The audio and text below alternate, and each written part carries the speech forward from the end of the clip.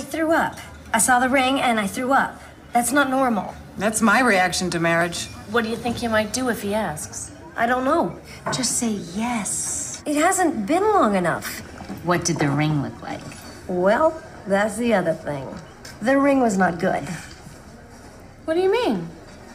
It was a pear-shaped diamond with a gold band. Oh, ick. Ugh, no wonder you threw up. It's just not me. You wear gold jewelry? For fun, but this is my engagement ring. I helped pick the ring. I'll just say, I'm not ready to get engaged yet, but I love you and I want to live with you.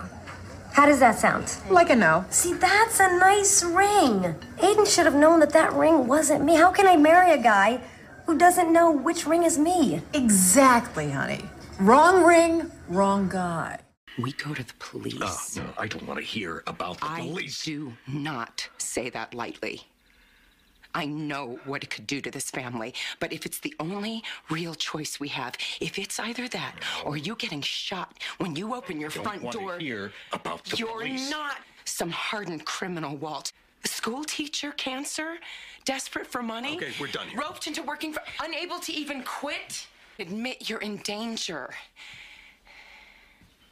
Who are you talking to right now? Who is it you think you see? Do you know how much I make a year? I mean, even if I told you, you wouldn't believe it.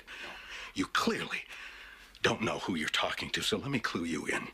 I am not in danger, Skyler. I am the danger. A guy opens his door and gets shot, and you think that of me? No.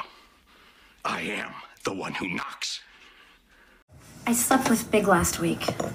You're having an affair? No affair. Just one night, and it is not happening again. Okay. Please don't tell Charlotte or Miranda. Okay. God, I'm awful.